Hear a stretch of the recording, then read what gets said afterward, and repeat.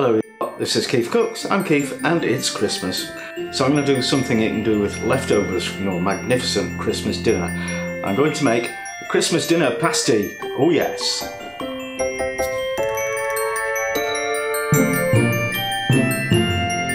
A few shout outs before we start. One for Cheryl Adkins, who made a donation via PayPal. Thank you, much appreciated. And also to a new Patreon fan, Karen Daly. And I know Karen has been following KeefCooks for quite a while, so that's very welcome, thank you.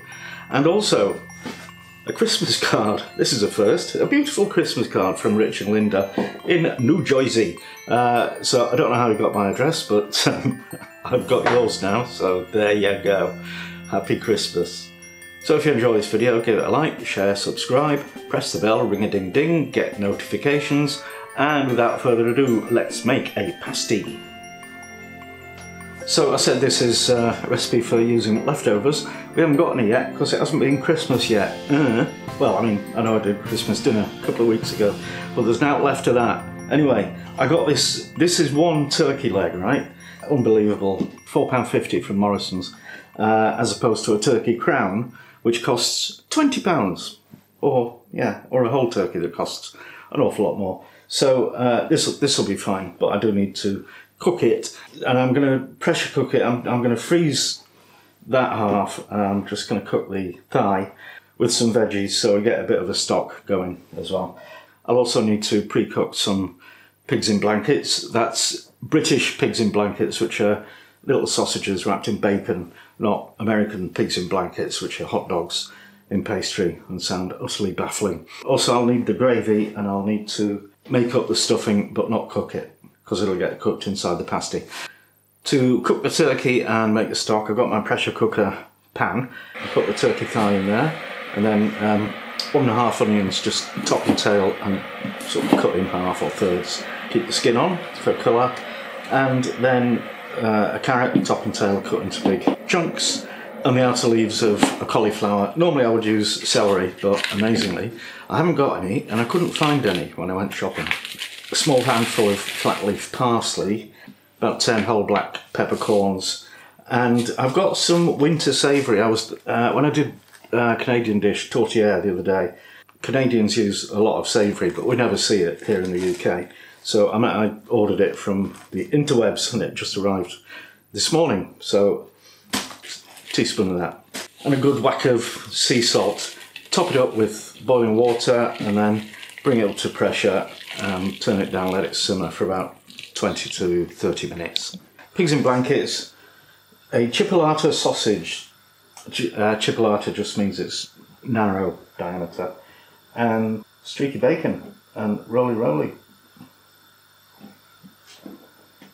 There you go, that is a pig in a blanket. Easy, eh? You will need some pastry. I'm going to use hot water pastry because that is the easiest pastry in the world to bake, and it's also perfectly suited for Cornish pasties. It's good, strong, crispy, tasty, and did I say it was the easiest thing in the world? It is. So 300 grams of plain all-purpose flour, 1 teaspoon of salt, 125 grams of lard, 120 ml of hot water. The lard is chopped into bits. I'll pop it in the hot water, and I'll put that on the stove and heat it until the lard is melted. Mix the salt in with the flour. Okay, that's all melted into the water, and now I'll just mix it in with the flour. I always do this in 2 stages, so we get the first bit in, first half, get that mixed in, and then add the second half. I don't know why, I just think it makes it easier. That's about as mixed as I can get with the wooden spoon, so tip it out onto your worktop, just work those last bits of flour in with your hands. Alrighty, I think I forgot to mention, I'm going to make 4 pasties, so hopefully that'll be enough pastry. So wrap it in plastic film and let it cool down to room temperature. I'm going to make up the stuffing, and I am cheating. I'm not cheating, I'm using a packet, actually half a packet of sage and onion. Besides 85 grams of stuffing mix. And if you've been following my last few videos, I've been trying quite hard to get some sage, fresh sage. It's been unobtainium, really. But I managed to find some the other day, so I'm going to stick it in there. Even though I don't need to really, I'll just make it more sagey than sage. It'll just sage it up a bit.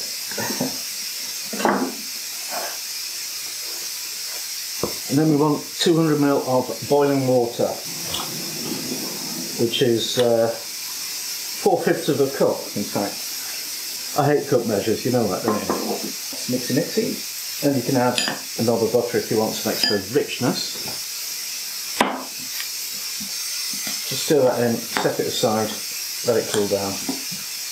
The turkey and the veggies have had their half-hour cooking and they're depressurised and cooled down a bit, and now I'm going to take the meat out and set that aside. And then strain off the liquid into another saucepan, and we'll bring that to a rapid boil, and we want that to reduce in volume by about half. Now I'm going to prep the veg. I have got a potato, a couple of carrots, a parsnip and some sprouts. Four sprouts, one each. So about 150 grams each of those veggies.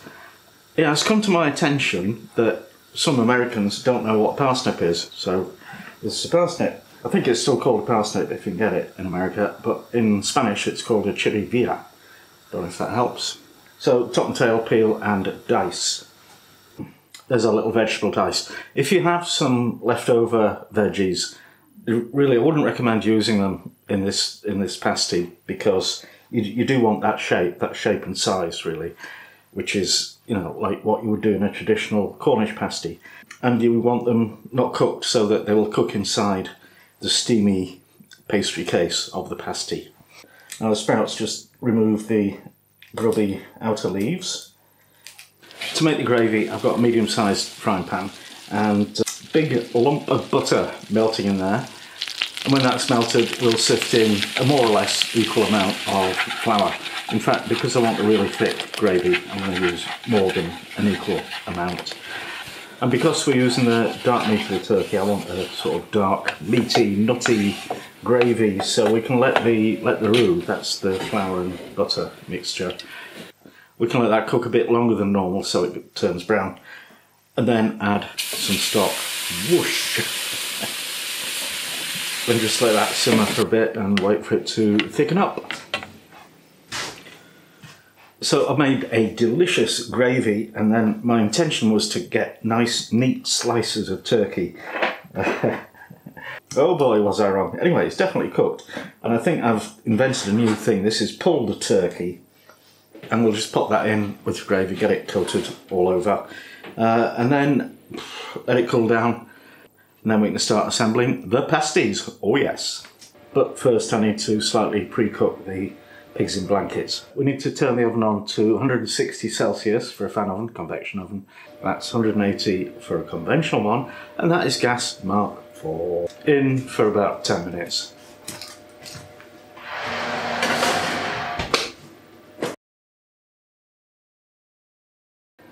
Now, if you're not familiar with the idea of a pasty, it's a disc of pastry with filling on one half. It's folded over into like a D shape and crimped around the edge.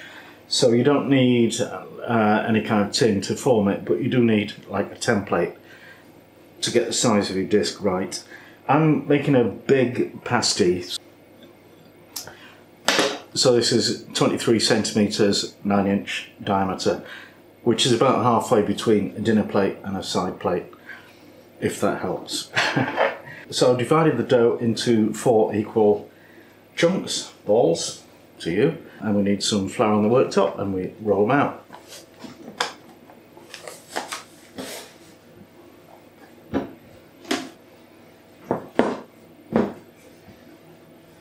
Okay, that's just about enough, I think.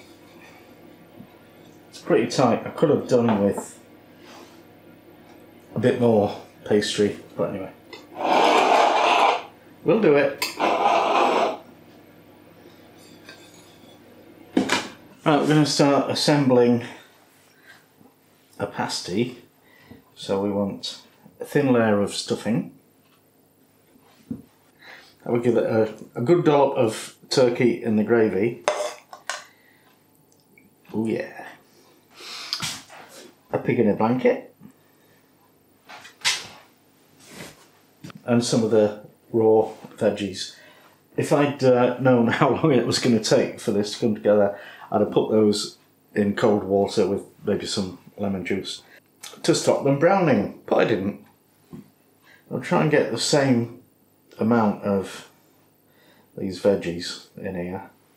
These are looking really good. So I've got my rooty veggies in there. I'm going to put my sprouty leaves and quartered sprouts. Too much of everything really, but that's easily solved when I make some more pastry and some more pasties. Alright, a good sploosh of ground black pepper, and now we'll finish them off. Just wet the inside of the rim with water. Pull it over. Oh, it's a tricky bit, too much filling. Haha. I always do this with pasties. Too much filling. So fold it in half, press it down, and then crimp it. And it's a bit of an art, this. And I'm you know, after many years of attempting to do this, I'm still not an expert, nowhere near. So you just put your finger there, grab the next bit between your finger and thumb, push it over. You do see pasties with massive crimps that like an inch wide, and that is deliberate. That's, well, it's a throwback from the origins of the Cornish pasty when it was tin miners. It was their lunch. You know, they're covered in toxic stuff, and so the crimp was a handle. You didn't eat it, but it meant that you wouldn't get your whatever poison was on your fingers wouldn't get into your dinner. Just about ready to pop these in the oven, but before we do that, a bit of glaze, a bit of egg wash, which is 1 egg mixed with a sploosh of milk. And that goes in the oven for 40 to 50 minutes, because we need to be sure the veggies are cooked. And we'll probably turn it around halfway through to get the colouring even. And now it's taste test time with Mrs. KeefCooks. Hello, darling. Hello, Peckle. Mwah. You're looking very moosey. There we go. Okay, Food. right. Food. Hungry. Food. Okay, Christmas dinner. Food. Pasty. Food. I recommend the knife and fork. Yeah, I think you're right. Wonderful crisp pastry. A little bit too thin to hold together. At the moment, actually. Where have they gone? What? I'm living on these.